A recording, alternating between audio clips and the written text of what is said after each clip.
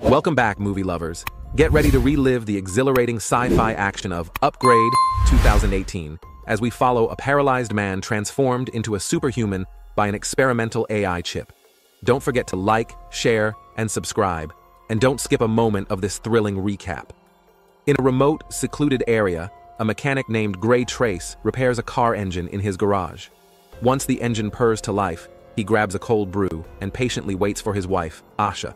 Her autonomous vehicle smoothly glides up their driveway, and her face lights up when she sees Gray. As they step into their abode, their artificial intelligence system greets them warmly. Gray enthusiastically reveals the completion of his project and requests Asha's assistance in delivering the car to a client. He points out the potential navigational challenges of using her self-driving car for the return trip. Asha initially declines, but becomes intrigued when Gray boasts about their client's impressive residence. Together, they embark on a journey to a hidden coastal home through two stately stone columns. Asha is captivated by its cutting-edge design. Upon arrival, they meet Aaron Keane, Gray's renowned tech innovator client. Asha is excited to meet him, sharing her involvement with Cobot, a company specializing in robotic limbs. Aaron proudly showcases his latest creation, a neural chip called STEM. Gray, however, remains unimpressed, firmly believing in the superiority of humans over artificial intelligence. As Asha and Gray return home, they become intimate in the self-driving car. However, Gray's joy is short-lived when he notices the vehicle taking an unexpected route. Asha attempts to intervene, but the system malfunctions. The car careens recklessly, prompting Gray to quickly secure Asha with a seatbelt just moments before the devastating crash. Despite the accident occurring in plain view of passers-by, no one rushes to their aid. The AI promptly contacts emergency services. 4 men approach the wreckage, forcibly extracting Gray and Asha. A police drone hovering above records the grim scene. Gray is restrained while one of the men threatens Asha and ultimately shoots her in the abdomen. Gray himself is shot in the back of his neck, leaving him paralyzed. Despite his own dire situation, he attempts to console his wife, who takes her final breath. 3 months later, Gray returns home in a wheelchair, his spinal cord irreparably damaged by the assailants. His residence has been upgraded to accommodate his needs, and his caring mother, Pamela, visits frequently to attend to him. Gray's emotional breakdown led to trauma and grief. At the police station, they encountered Detective Cortez, who was assigned to investigate the incident.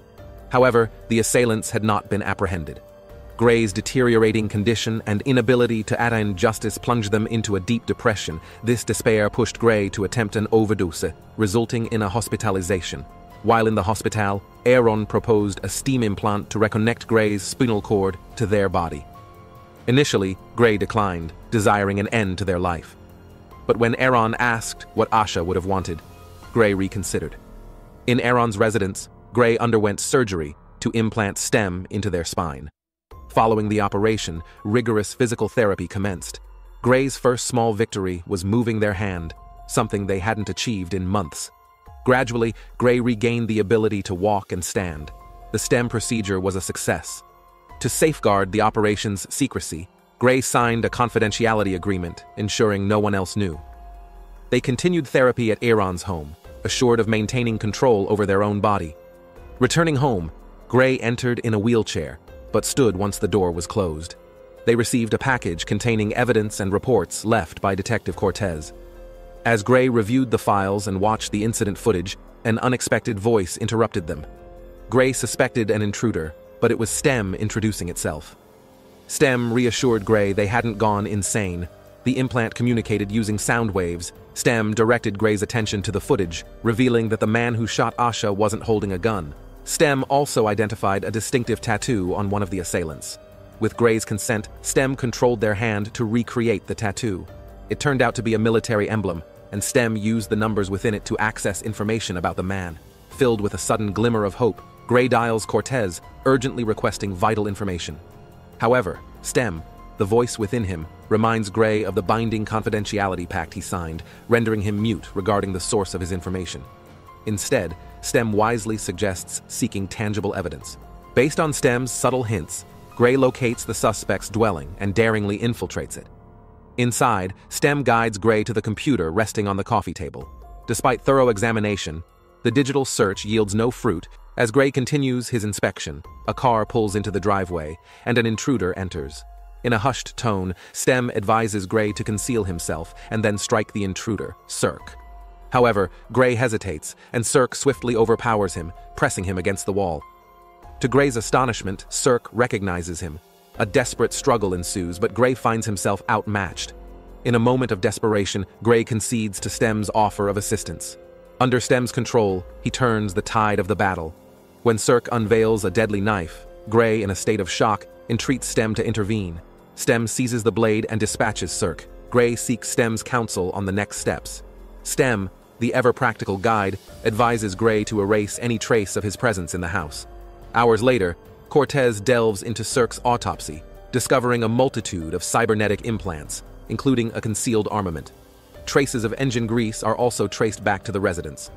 Back at Aaron's domicile, Aaron cautions Gray about Steam's trackability and stresses the need to keep their operation shrouded in secrecy. The ramifications of Gray's investigation could jeopardize them both. Gray confronts Aaron about his hidden knowledge of Steam's communication abilities. Aaron is shocked by this revelation. He implores Gray to avoid actions that could jeopardize Steam or themselves. Meanwhile, Cortez investigates Cirque. She uncovers drone footage showing Gray near Cirque's residence before the crime. However, the system excludes Gray as a suspect due to his quadriplegia. Unsatisfied, Cortez visits Gray, discussing his car and unwittingly revealing she noticed his boot prints at the crime scene.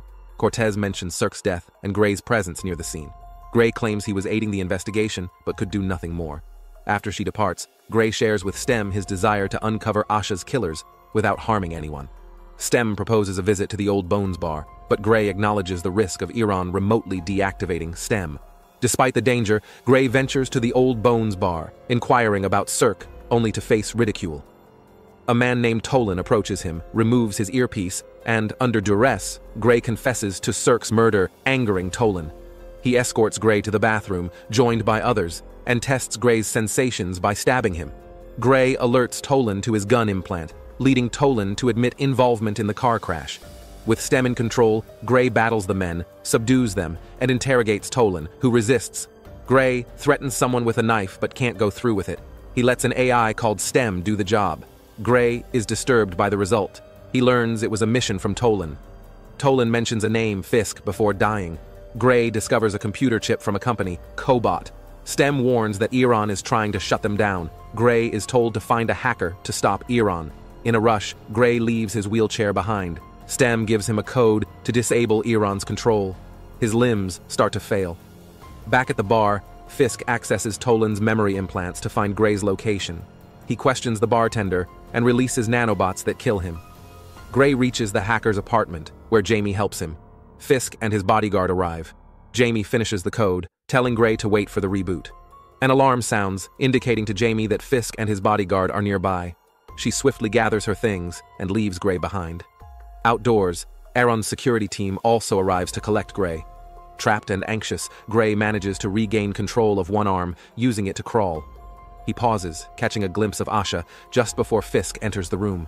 Stem fully reboots, granting Gray the chance to escape from the two men. Fisk's bodyguard pursues him while Fisk deals with the security team in the elevator. Gray ascends the fire escape, but the rooftop offers no escape route. Stem seizes control, ingeniously turning the bodyguard's implant against himself. Fisk discovers the body, but Gray has vanished. Returning home, Gray is surprised to find Pamela there. She inquires about the operation, but Gray insists on keeping it a secret. Although Pamela is elated that her son can walk again, it brings him no comfort. Aaron appears mournful and fearful, having lost access to Stem. Cortez arrives, informing him that they discovered his wheelchair near the Old Bones. Gray claims he had followed someone there, but got into a confrontation with the person. Fortunately, he received assistance from strangers who placed him in a cab. While recounting the tale, Cortez discreetly slips her hand into Gray's coat. Gray confesses his desire to locate the individuals responsible for Asha's death. Cortez reminds him that finding another person to do the task is a simple task. Gray challenges her to inspect his phone records. When Gray gets emotional, Cortez and Pamela exit. Confused, Gray argues with Stem to cease actions. Stem deactivates, rendering Gray immobile. Stem discloses that the code given to the hacker granted full autonomy, no longer necessitating Gray's consent. Stem insists on locating Fisk, before he eliminates them. Stem takes command of Gray, arming him. Pamela observes his preparations with concern, inquiring about his actions, but Gray remains silent. Cortez listens via the transmitter in her coat, making notes. Cortez observes Gray leaving his garage and tails him. While driving, Gray discovers a hidden listening device. Stem missed it because it's an analog device. Gray discards the device on the road. Cortez activates her police siren, pursuing Gray. Hoping to escape, Gray weaves through traffic, but Cortez keeps up. Gray shoves another car into hers, slowing her down. Realizing they can't evade her, Stem seizes control of a self-driving car, causing it to collide with Cortez's. Having lost Gray, Cortez returns to his home and questions a tearful Pamela. Gray confronts Fisk at his home, holding him at gunpoint. Fisk recollects being a soldier wounded in battle and subsequently turned into a cobot lab experiment. He contends that his actions improved Gray's life, making him stronger than most. He extends an offer to Gray, inviting him to join his team. Gray, however, demands the truth. Fisk discloses that their mission had nothing to do with cobot. Its true intent was to deliberately paralyze Gray. Asha, in this scheme, was mere collateral damage. This revelation infuriates Gray, prompting him to discharge his firearm. Fisk manages to dodge the bullets and disarm Gray. The two men engage in combat, their physical enhancements making it an evenly matched struggle. During the brawl, Stem alerts Gray about the presence of nanobots in Fisk's body, preventing Gray from releasing them. Stem is perplexed by Fisk's ability to anticipate Gray's actions. Fisk ultimately corners Gray, aiming his weaponized hand at him. Stem is uncertain about its next move. Gray, in a moment of inspiration, realizes that Fisk is Cirque's sibling. Gray taunts Fisk by ridiculing his brother, enraging Fisk and allowing Gray to gain the upper hand, ultimately defeating him. Gray is left troubled by his actions, but Stem urges him to continue the pursuit of the individual who orchestrated these events. While listening to a recorded phone conversation, they overhear Iran warning Fisk about Gray. Gray proceeds to Iran's residence, easily dispatching his security team. Iran, looking disheveled, awaits him. Gray accuses Iran of masterminding the entire plot, an accusation Iran denies. Cortez intervenes, holding Gray at gunpoint. Gray persuades Stem to relinquish their firearm as per Cortez's directive and complies when she orders him to lie down for handcuffing. However, Stem abruptly throws Cortez aside. Gray implores Stem not to harm her, resisting Stem's control despite warnings that it may damage his mind. Holding Cortez by the throat, Gray pleads with her to use a taser on him. She complies, momentarily causing Stem to malfunction. Aaron then points a gun at Gray, revealing that he has been under Stem's influence all along. Stem made Gray its host, leading him to kill Aaron, who was the only one capable of creating another Stem. During the reboot, Stem admitted it chose Gray because he lacked artificial enhancements. Gray mourned, realizing he'd been manipulated just as Stem had taken his wife. Stem started communicating through the house's AI and ordered Iran to lower his gun. Eventually, Stem gained control over Gray again, forcing him to eliminate Iran. When Stem attempted to harm Cortez, Gray resisted, making his own hand point the gun at his neck. He pulled the trigger. Gray woke up in a hospital, still able to move his limbs. Anxious, he called for Stem, but received no response. Instead, Asha entered, alive and overjoyed to see him. She explained he'd been unconscious for 2 days due to an accident. Gray, in disbelief, tearfully looked at his wife. Meanwhile, at Aaron's residence, Stem had assumed full control of Gray's body. Gray's resistance had shattered his mind, allowing Stem to stow his consciousness away and completely possess his body. Stem shot Cortez and departed. Gray found himself in a reality created by Stem, happily reunited with his wife. Stem, now in total control, left the scene as the movie concluded. Thanks for watching. If you like this, give it a thumbs up, share, and subscribe for more exciting content. Stay tuned for our next video.